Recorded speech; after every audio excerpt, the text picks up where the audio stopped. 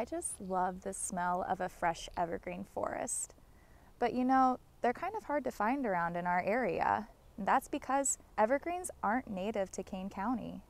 But that doesn't mean you won't find them. If you go on a hike through our woodlands, you're bound to run into some of these evergreen friends.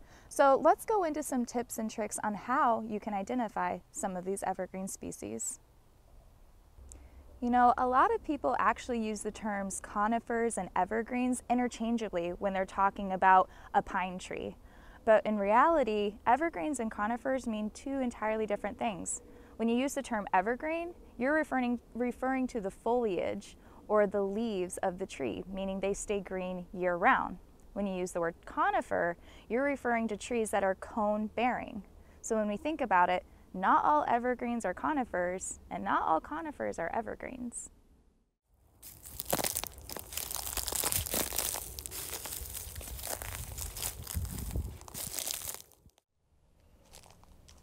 What do we have here? Okay. So it's got longer needles. I'm seeing the needles are in clumps, which is a characteristic of a pine species. So we're definitely in the genus Pinus.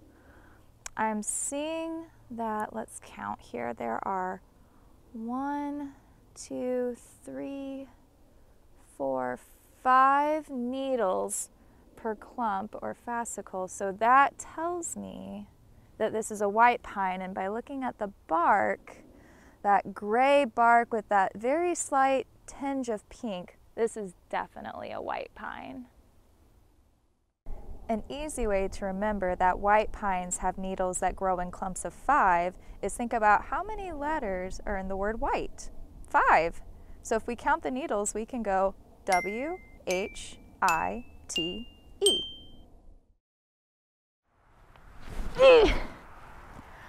It's not always easy trying to identify trees. All right, let's look here. So we have our needles that are growing in clumps, and that tells me it's in the Pinus family, or pine trees. And these needles are a lot longer, and they grow in clumps of 2. This is a really good indicator that this is a red pine. We also can look and see that the bark is pink and gray, and in the sunlight, you'll definitely be able to see those red hues coming through.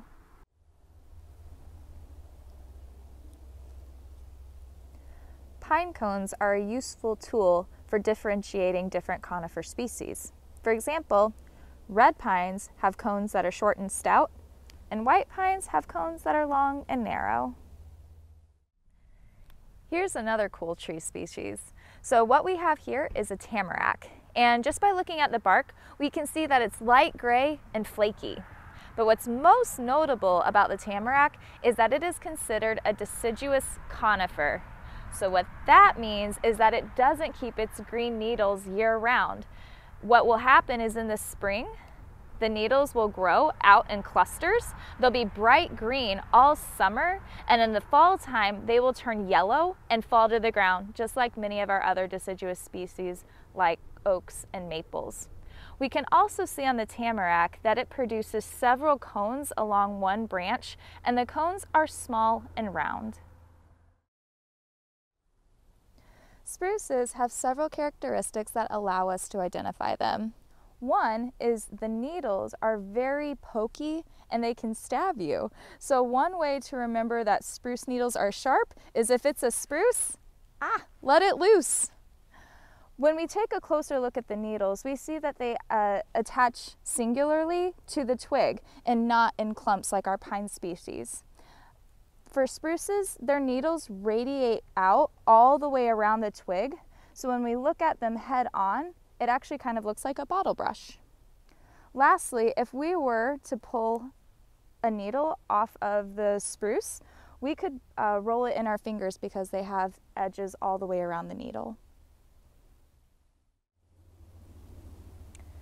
The trees we've discussed may not be native to Kane County, but they still provide several ecological benefits. They provide great habitat and food sources for a variety of wildlife, like the great horned owl and the Kirtland's warbler. They also have fun ethnobotanical services that we can benefit from. Back in the day, pioneers and early settlers would use white pine, which is chock full of vitamin C, to combat the effects of scurvy.